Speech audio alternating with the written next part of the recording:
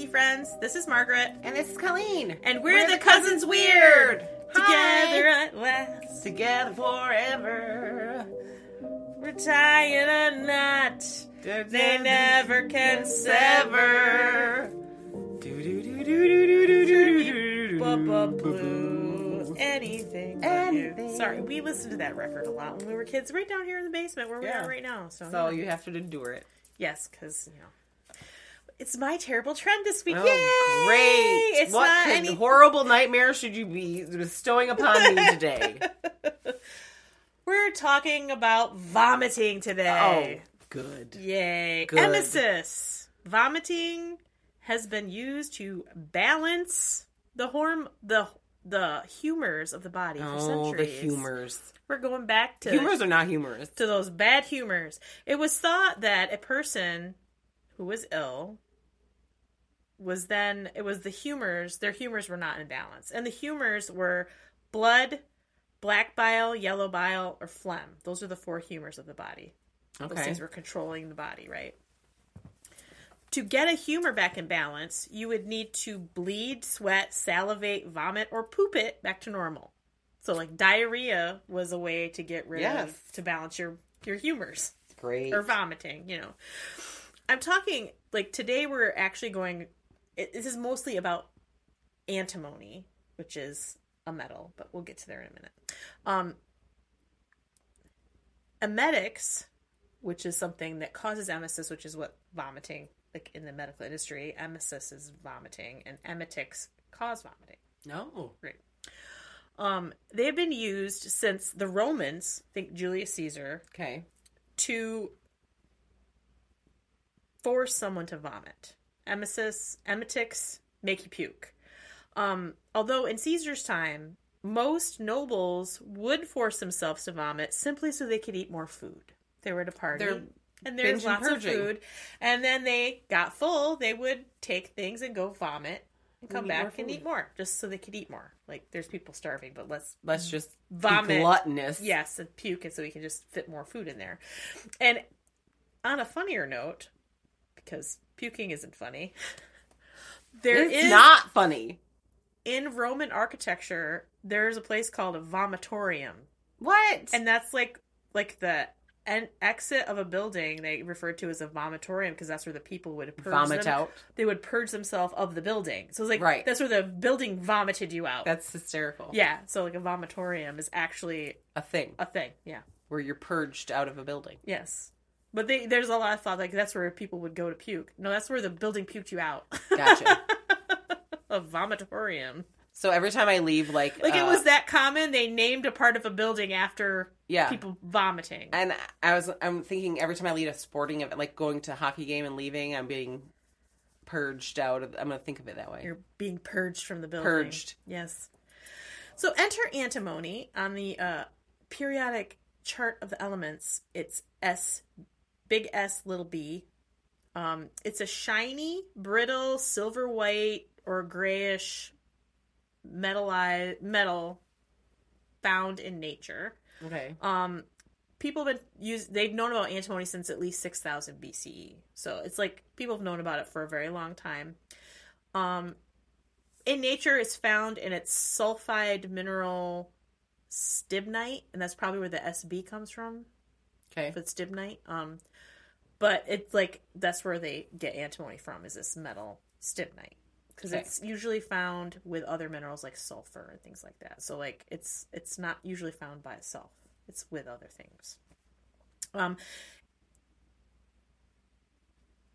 They have been used for medical and cosmetics. We'll have to edit this out because antimony has been used for medicines and cosmetics for centuries. We're talking ancient Egyptians used it. Okay. They found it. The Arabic name for antimony is kohl, Kohl, like eyeliner. Oh, eyeliner. Yes, and people used to put it on their eyes. That's not good for you. It's a metal, they didn't know. And that's like even in Egyptian tombs they found it in cosmetic trays with the kohl eyeliner, which was antimony. Please note, it is very toxic. I'm pretty sure it would be. The effects of antimony poisoning are very similar to arsenic poisoning. So, like... That's not good for you. Keep that in mind. Arsenic is what you kill people with, friends. I can't read that. It's blurry! Pause. Okay, so, for antimony poisoning, basically, because right. this is a poison, small doses could cause headaches, dizziness, and depression. Not awfully terrible, but, I don't not want great. Any of it. No. Larger doses can cause dermatitis, contact, because, like, people are putting it as makeup, kidney damage, liver damage, violent and frequent vomiting that can lead to death a few days later. Ew. Basically, this stuff will make you vomit yourself to death. Great. Yeah. Lovely. Just what you want to do. Oh, yeah. And kidney and liver damage. So, I mean, this is like...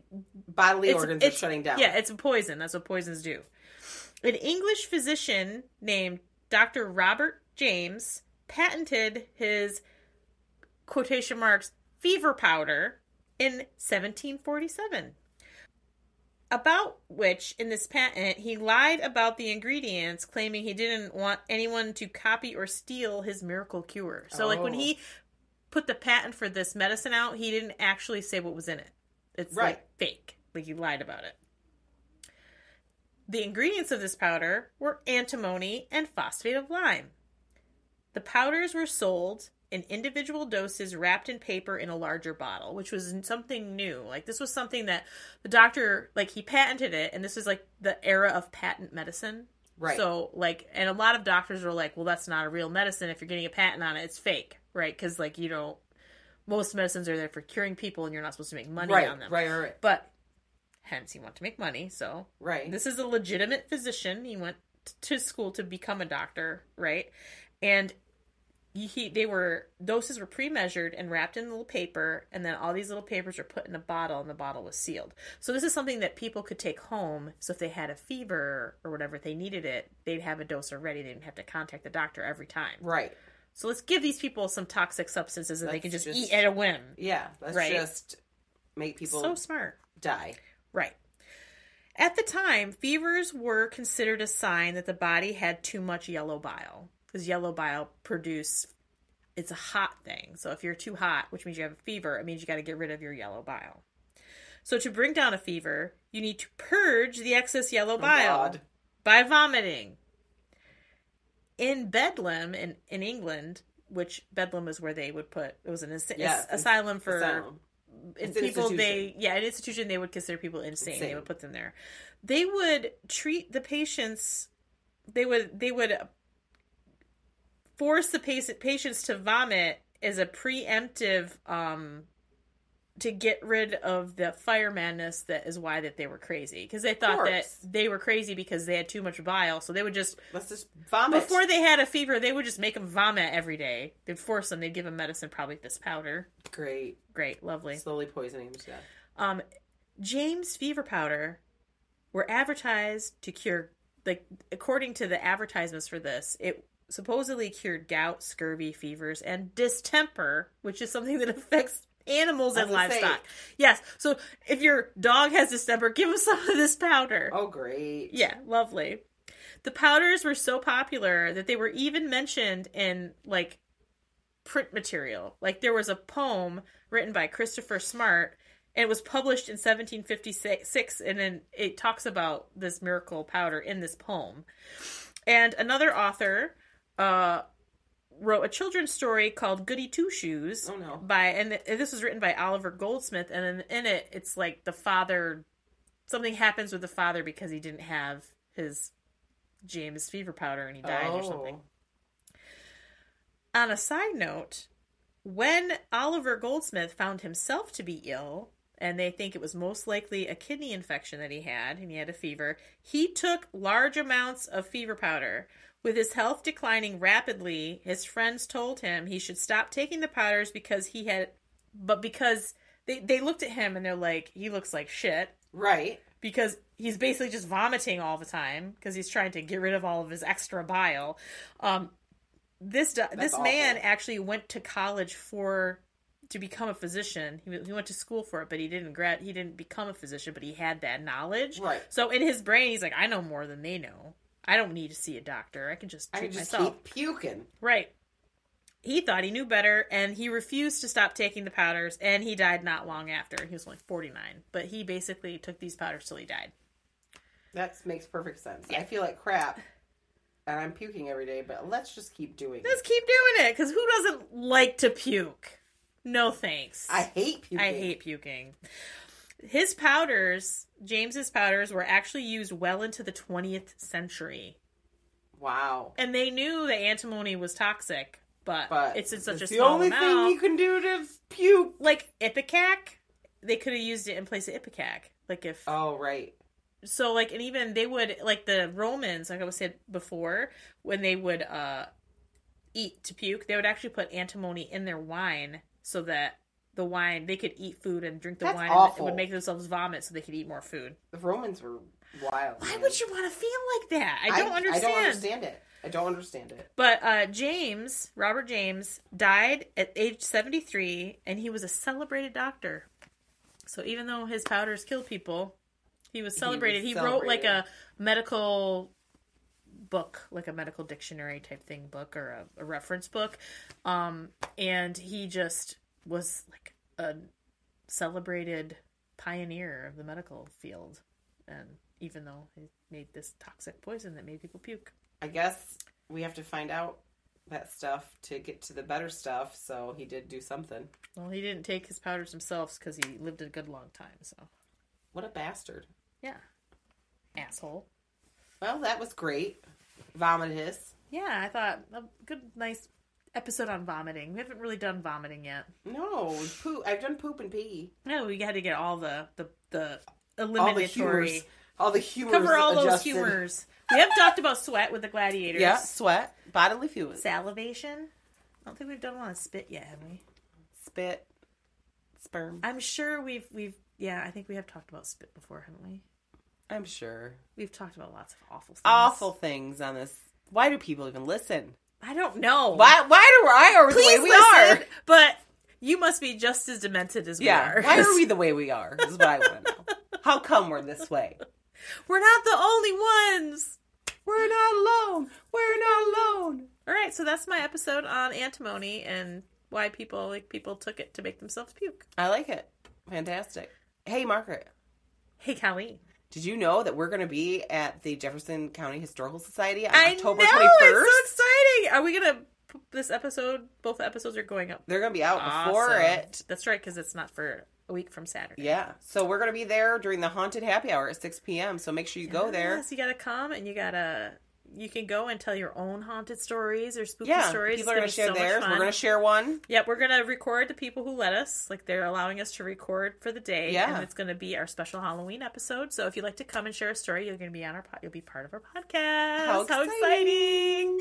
I'm excited. If you want to see some pictures of puke, you should follow us on Instagram. They're not pictures of puke. Pictures of the doctor and pictures of his medicine. You should follow us on Facebook and Instagram because we put pictures to the episodes on there. Yes. But I promise you, I have not shared any pictures of puke with Colleen. I hope not. She tells me that, but there's puke pictures or ones that she put on there. So make sure you're following us on those because you can share our episodes through your social media, through Facebook and Instagram. If you'd like to reach out to us, you can send us an email at thecousinsweird@gmail.com.